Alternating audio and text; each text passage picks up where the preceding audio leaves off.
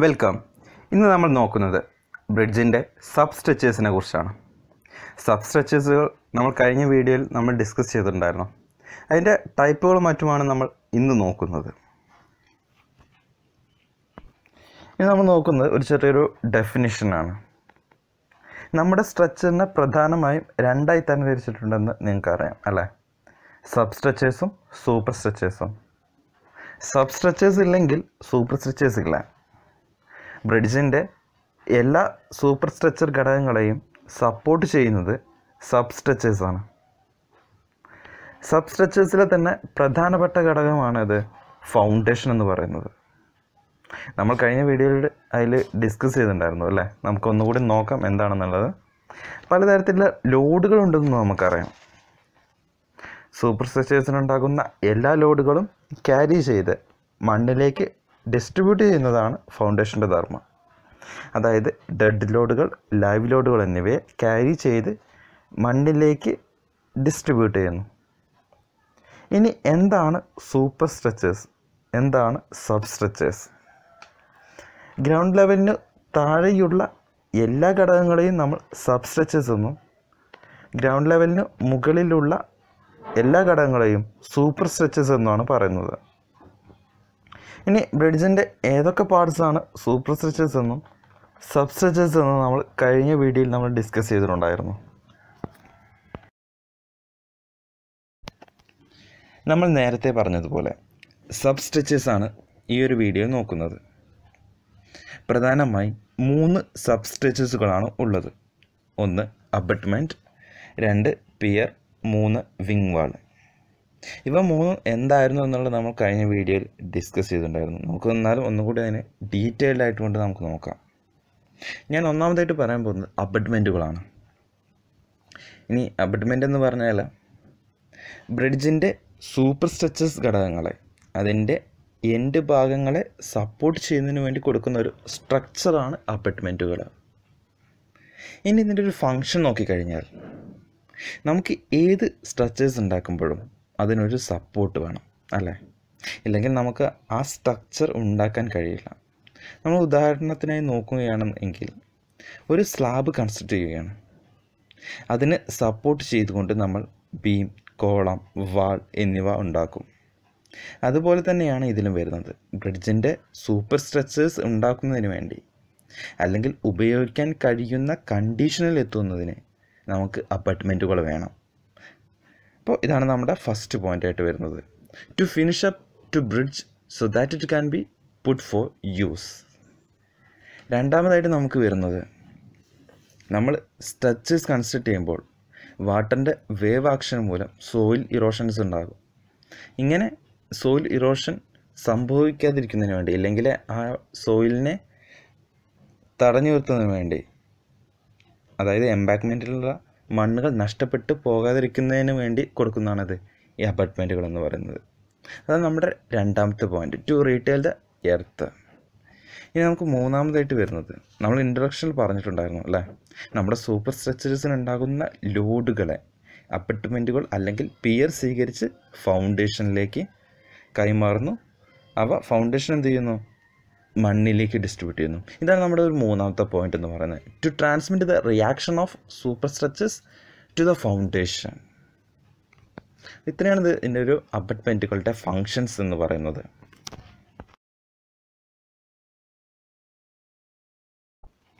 ഇനി നമ്മൾ നോക്കുന്നത് സബ് സ്ട്രെച്ചേഴ്സിലെ തന്നെ രണ്ടാമത്തെ സ്ട്രെച്ചേഴ്സായ വിങ് വാളുകളാണ്.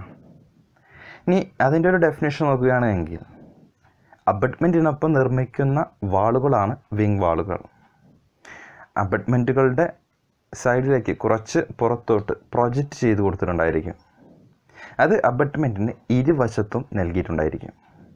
നമുക്ക് വിങ് വാളുകൾ ഇല്ലാതെയും കൺസ്ട്രക്റ്റ് ചെയ്യാം. പക്ഷെ കൂടുതൽ ഗുണകരമാവുന്നത് വിങ് വാളുകൾ കൺസ്ട്രക്റ്റ് ചെയ്യുമ്പോഴാണ്. ഇനി ഇതിൻ്റെ ഒരു ഫങ്ഷൻ നോക്കുകയാണെങ്കിൽ നമുക്ക് ഒന്നാമതായിട്ട് വരുന്നത്, ബ്രിഡ്ജിൻ്റെ സൈറ്റിലേക്ക് വാട്ടറിന് സുഗമമായിട്ട് പ്രവേശിക്കുന്നതിന് വേണ്ടിയിട്ട്. കാരണം വിങ് വാളുകൾ പ്രൊവൈഡ് ചെയ്യുമ്പോൾ ബ്രിഡ്ജിൻ്റെ ഇൻലെറ്റിൽ ഒരു വൈഡ് ഏരിയ നമുക്ക് കിട്ടുന്നുണ്ട്. അതുകൊണ്ട് തന്നെ വെള്ളത്തിന് സുഗമമായിട്ട് ഫ്ലോ ചെയ്യാൻ സാധിക്കും. ഇതാണ് നമ്മുടെ ആദ്യത്തെ ഒരു പോയിൻ്റ് എന്ന് പറയുന്നത്. To provide A smooth entry in to the bridge site. ഇനി രണ്ടാമതായിട്ട് വരുന്നത്, നമ്മൾ അബട്ട്മെൻറ്റിൻ്റെ ഒരു ഫങ്ഷൻ പറഞ്ഞിട്ടുണ്ടായിരുന്നു അല്ലേ. എംബാങ്ക്മെൻറ്റിനെ സപ്പോർട്ട് ചെയ്യുന്നതിനും അല്ലെങ്കിൽ അതിനെ പ്രൊട്ടക്റ്റ് ചെയ്യുന്നതിന് വേണ്ടിയിട്ടാണ് നമ്മൾ വിങ് വാളുകൾ പ്രൊവൈഡ് ചെയ്യുന്നത്. അതായത് എംബാങ്ക്മെൻറ്റിനകത്തുള്ള മണ്ണിനെ, ഫില്ല് ചെയ്തിട്ടുള്ള മണ്ണിനെ സേവ് ചെയ്യുന്നതിനും പ്രൊട്ടക്റ്റ് ചെയ്യുന്നതിനും അതിനെ സപ്പോർട്ട് ചെയ്യുന്നതിനും വേണ്ടിയിട്ടാണ് നമ്മൾ വിങ് വാളുകൾ പ്രൊവൈഡ് ചെയ്യുന്നത്. ഇതാണ് നമ്മുടെ രണ്ടാമത്തെ പോയിന്റ് എന്ന് പറയുന്നത്, to protect and support the embankment. ഇനി നമ്മൾ അബട്ട്മെൻറ്റുകളും വിങ് വാളുകളും ഒരുമിച്ചാണ് ഡീറ്റെയിൽ ചെയ്യുന്നത്. പ്രധാനമായും അബട്ട്മെൻറ്റിനെ രണ്ടായി തരംതിരിച്ചിട്ടുണ്ട്. ഒന്ന് ലേഔട്ട് ഇൻ പ്ലാനും ടൈപ്പ് ഓഫ് സൂപ്പർ സ്ട്രക്ചേഴ്സും. ഇനി നമ്മൾ ഒന്നാമത്തെയാണ് ഡീറ്റെയിൽ ചെയ്യുന്നത്, ലേഔട്ട് ഇൻ പ്ലാൻ. ഇത് അബട്ട്മെൻറ്റുകളും വിങ് വാളുകളും ഒരുമിച്ചുള്ളവയാണ്. പ്രധാനമായും ഇതിനെ മൂന്നായിട്ട് തരംതിരിക്കുന്നുണ്ട്. ഒന്ന് അബട്ട്മെൻറ്റ് വിത്ത് സ്ട്രൈറ്റ് വിങ് വാൾ, രണ്ട് അബട്ട്മെൻറ്റ് വിത്ത് സ്പ്ലൈഡ് വിങ് വാൾ, മൂന്ന് അബട്ട്മെൻറ്റ് വിത്ത് റിട്ടേൺ വിങ് വാൾ എന്നിങ്ങനെ.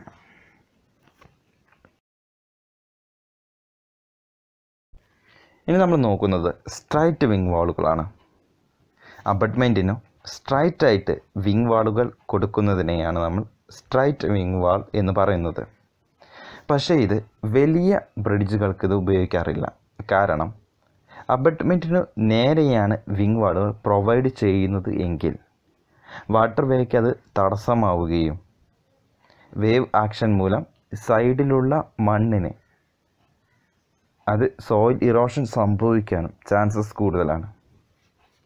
അതുകൊണ്ട് തന്നെ കൂടുതലായിട്ട് നമ്മളത് ഉപയോഗിക്കുന്നത് റെയിൽവേ ബ്രിഡ്ജുകൾ, റോഡുകൾക്ക് മുകളിലുള്ള ബ്രിഡ്ജുകൾ, സ്ട്രീറ്റ് ക്രോസിങ്ങിന് ചെറിയ ബ്രിഡ്ജുകൾ എന്നിവയൊക്കെയാണ് കൂടുതലായിട്ടും ഈ സ്ട്രൈറ്റ് വിങ് വാളുകൾ ഉപയോഗിക്കുന്നത്.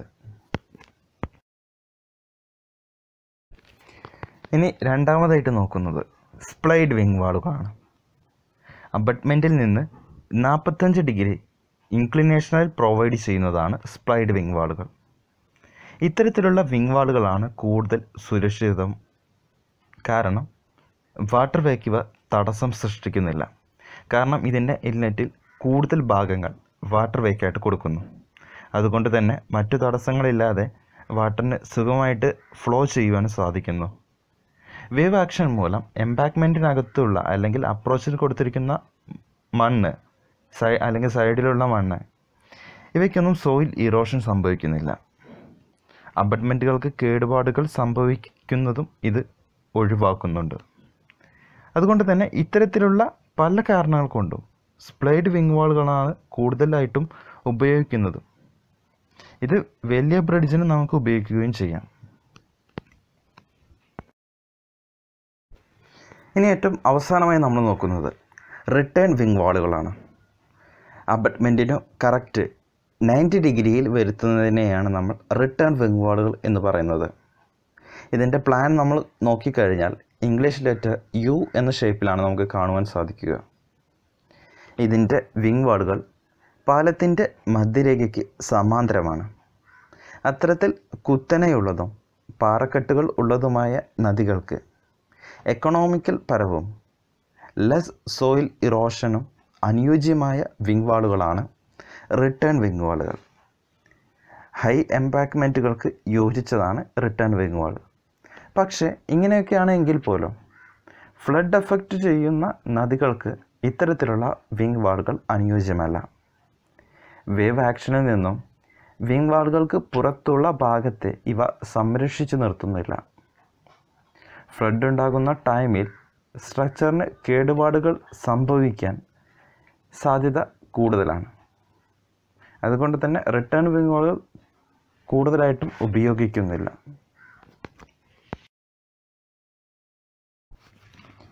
ഇനി നമ്മൾ പറയുന്നത് സ്ട്രൈറ്റ് വിങ് വാളുകളാണ്. ഇത് അബട്ട്മെൻറ്റിൻ്റെ ടൈപ്പാണ്.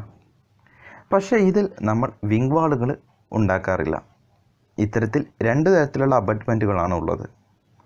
ഒന്ന് സ്ട്രൈറ്റ് അബട്ട്മെൻറ്റ്, രണ്ട് ടി അബട്ട്മെൻറ്റ്. ഇനി സ്ട്രൈറ്റ് അബട്ട്മെൻറ്റ് പറയുകയാണെങ്കിൽ വാട്ടർ വേ ഉള്ള സ്ഥലത്ത് ഇത് ഉപയോഗിക്കാറില്ല. മറ്റു തരത്തിലുള്ള ബ്രിഡ്ജുകൾക്കാണ് ഇത് കൂടുതലായിട്ട് നമ്മൾ ഉപയോഗിച്ച് വരുന്നത്. വിങ് വാളുകൾ ഇല്ലാത്തതിനാൽ തന്നെ ഒരു സ്ട്രൈറ്റ് വേ നമുക്ക് കാണിച്ചു തരുന്നു.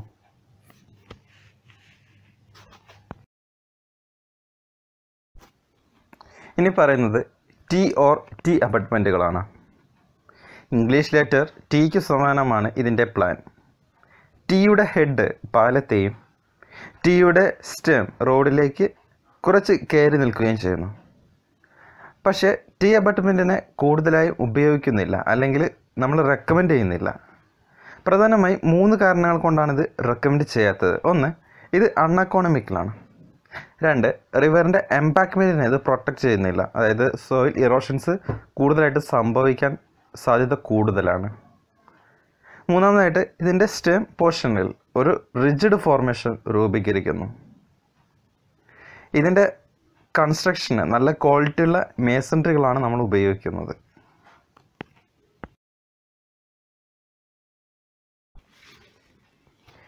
ഇനി അബട്ട്മെൻറ്റിൻ്റെ 2ാമത്തെ ടൈപ്പാണ് നോക്കുന്നത്, ടൈപ്പ് ഓഫ് സൂപ്പർ സ്ട്രക്ചേഴ്സ്.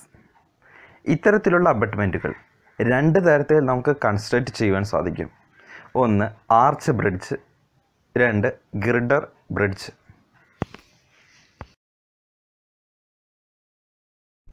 ഇനി നോക്കുന്നത് ഗിർഡർ ബ്രിഡ്ജാണ്. ആധുനിക സ്റ്റീൽ ഗിർഡർ പാലങ്ങളുടെ ഏറ്റവും സാധാരണമായ 2 തരമുണ്ട്, പ്ലേറ്റ് ആൻഡ് ബോക്സ്. കോൺക്രീറ്റ് അല്ലെങ്കിൽ സ്റ്റീൽ വെച്ചുകൊണ്ട് നമുക്ക് കൺസ്ട്രക്റ്റ് ചെയ്യുവാൻ സാധിക്കും. ഗിർഡർ എന്ന പദം സാധാരണയായി സ്റ്റീൽ ബീമിനെയാണ് സൂചിപ്പിക്കുന്നത്. ലോഡുകൾ ഫൗണ്ടേഷനിലേക്ക് മാറ്റുന്നതിനുള്ള റെസ്പോൺസിബിലിറ്റിയും ഇവയ്ക്ക് തന്നെ. Type of material, shape, weight എന്നിവയെല്ലാം ഒരു ബീം എത്രത്തോളം ഭാരം വഹിക്കുന്നു എന്നതിനെ ഡിപ്പെൻഡ് ചെയ്യുന്നു. ഗിർഡർ ബ്രിഡ്ജുകളിൽ അതിൻ്റെ ബെഡ് ബ്ലോക്കിൽ ഒരു ബിയറിംഗ് പ്ലേറ്റ് നൽകിയിരിക്കും. ബെഡ് ബ്ലോക്ക് എന്ന് പറയുന്നത് ഗിർഡറുകൾ സ്ഥാപിക്കുന്നതിന് വേണ്ടി കോൺക്രീറ്റ് കൊണ്ട് നൽകിയ ഒരു ചെറിയൊരു പ്ലേസ്.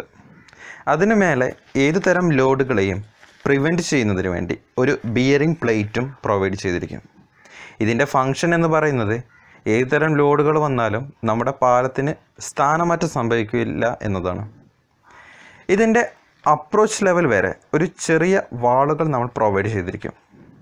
ഇത്തരത്തിലുള്ള അബട്ട്മെൻറ്റുകളിൽ അപ്രോച്ചിലുണ്ടാകുന്ന വെള്ളത്തെ ഒഴിവാക്കുന്നതിന് വേണ്ടി വീപ്പ് ഹോളുകളും പ്രൊവൈഡ് ചെയ്തിരിക്കും. വെർട്ടിക്കലായി 1 മീറ്റർ സ്പേസിങ്ങിലും ഹൊറിസോണ്ടലായി 2 മീറ്റർ സ്പേസിങ്ങിലുമാണ് വീപ്പ് ഹോളുകൾ സാധാരണയായി പ്രൊവൈഡ് ചെയ്യുന്നത്. ഇതിൻ്റെ ബാക്ക് സൈഡിൽ, അതായത് എംബാക്ക്മെൻറ്റിന് ചേർന്ന് നിൽക്കുന്ന ഭാഗം, സ്റ്റെപ്പ് അല്ലെങ്കിൽ വെർട്ടിക്കലായി വാളുകൾ കൊടുക്കുന്നു.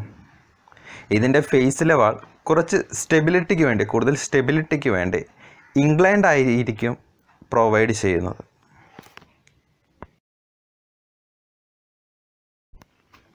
ഇനി നോക്കുന്നത് ആർച്ച് ബ്രിഡ്ജാണ്. ഗിർഡർ ബ്രിഡ്ജിനു സമാനമാണ് ആർച്ച് ബ്രിഡ്ജുകൾ. പക്ഷേ ഇതിലുള്ളൊരു വ്യത്യാസം, ഗിർഡറിനു താഴെ ഒരു ആർച്ച് പ്രൊവൈഡ് ചെയ്യുന്നു. അതിലായിരിക്കും ഇതിൻ്റെ ഒരു സപ്പോർട്ട് വരുന്നത്. ഇതിൽ ബിയറിംഗ് പ്ലേറ്റുകളും പ്രൊവൈഡ് ചെയ്യുന്നില്ല. അബട്ട്മെൻറ്റിലും പിയറിലും ആയിരിക്കും ആർച്ച് സപ്പോർട്ട് വരുന്നത്. ബ്രിഡ്ജിനു താഴെ ബോട്ടിനു മറ്റും സുഖമായിട്ട് കടന്നു പോകാൻ തരത്തിലായിരിക്കും ആർച്ചുകൾ പ്രൊവൈഡ് ചെയ്യുന്നത്. അതായത് ഒരു വെർട്ടിക്കൽ ക്ലിയറൻസ് അവിടെ ഉണ്ടായിരിക്കും. ആർച്ച് ബ്രിഡ്ജിൻ്റെ ബാക്ക് സൈഡിലും ഫ്രണ്ടിലും കൂടുതൽ സ്റ്റെബിലിറ്റി ലഭിക്കുന്നതിന് വേണ്ടി ഇൻക്ലൈൻഡ് ആയിരിക്കും അബട്ട്മെൻറ്റുകൾ നൽകിയിട്ടുണ്ടായിരിക്കുക.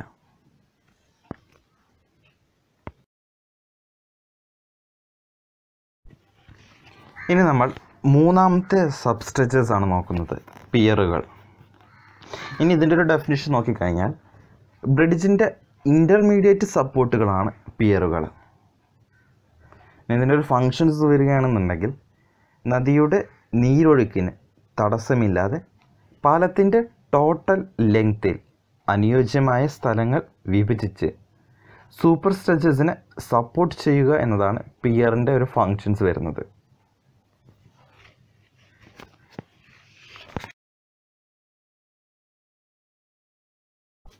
ഇനി നമ്മൾ ആദ്യമായി നോക്കുന്നത് കോളം ബെൻഡാണ്. ബ്രിഡ്ജിൻ്റെ സൂപ്പർ സ്ട്രക്ചറിൽ പ്രൊവൈഡ് ചെയ്യുന്ന ലോഞ്ചിറ്റ്യൂഡിനൽ ബീമുകൾ അല്ലെങ്കിൽ ഗിർഡറുകൾ വളരെ അടുത്ത് വരികയാണ് എങ്കിൽ പ്രൊവൈഡ് ചെയ്യുന്നതാണ് കോളം ബെൻഡ് പിയറുകൾ. വെർട്ടിക്കൽ മെമ്പറും ബ്രേസും അടങ്ങുന്ന ഒരു സപ്പോർട്ട് ഫ്രെയിമിനെ സൂചിപ്പിക്കുന്നതിനാണ് ബെൻഡ് എന്ന ടേം. ലോഞ്ചിറ്റ്യൂഡിനൽ ബീമിനെ സപ്പോർട്ട് ചെയ്യുന്നതിന് വേണ്ടി ട്രാൻസ്വേഴ്സ് ബീം പ്രൊവൈഡ് ചെയ്യുന്നു. ഇനി രണ്ട് ബീമുകൾക്കിടയിലുള്ള സ്പേസിൽ gas pipe, water pipe, waste water pipe എന്നിവ പോലുള്ള പൈപ്പുകളെ ക്യാരി ചെയ്യുന്നതിന് വേണ്ടി നമുക്ക് ഉപയോഗിക്കാം.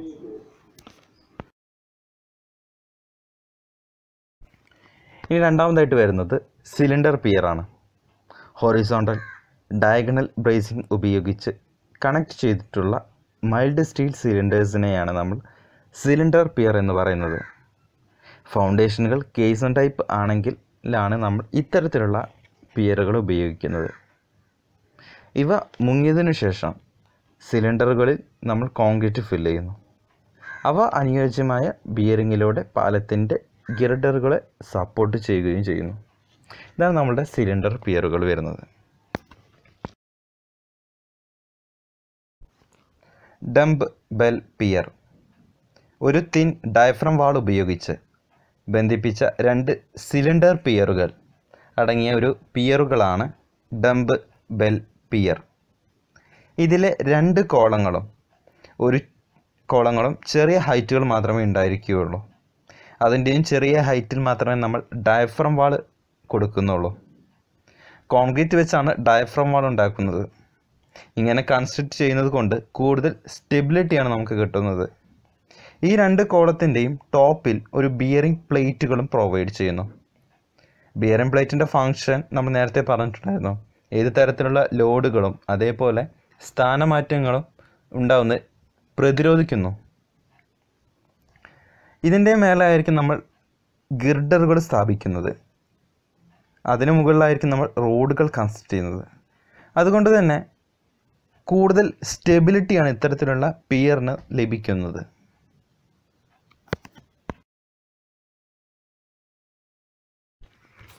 ഇനി നോക്കുന്നത് പൈൽ ബെൻഡ് പിയറുകളാണ്.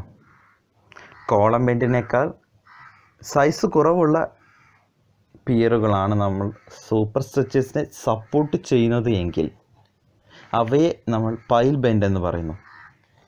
ഇതിൻ്റെ ടോപ്പിൽ കണക്ട് ചെയ്യുന്നതിന് വേണ്ടി pile ക്യാപ്പുകളും provide ചെയ്തിട്ടുണ്ടായിരിക്കും.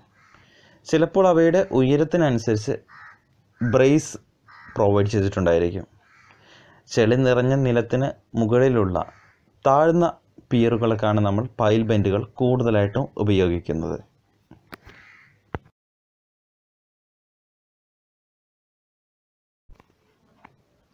Solid peer. Solid പിയറുകൾ ഒരു ഇംപെർമിയബിൾ സ്ട്രക്ചറാണ്.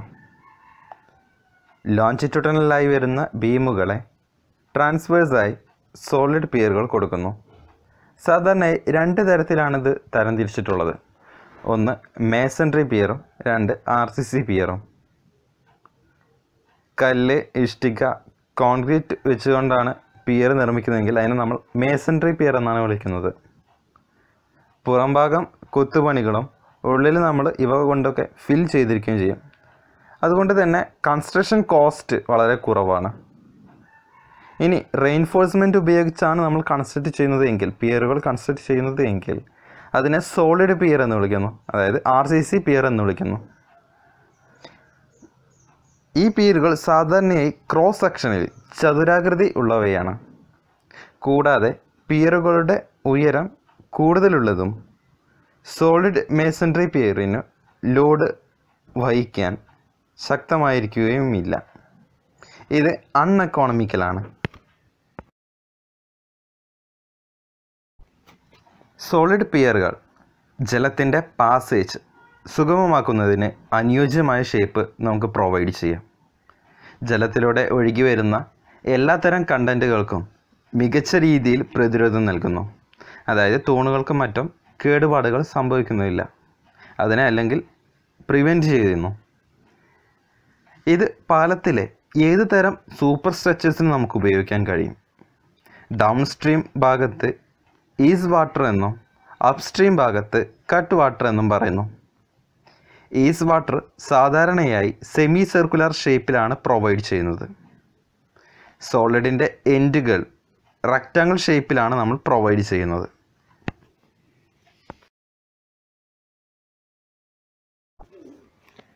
ട്രെസിൽ bent peer.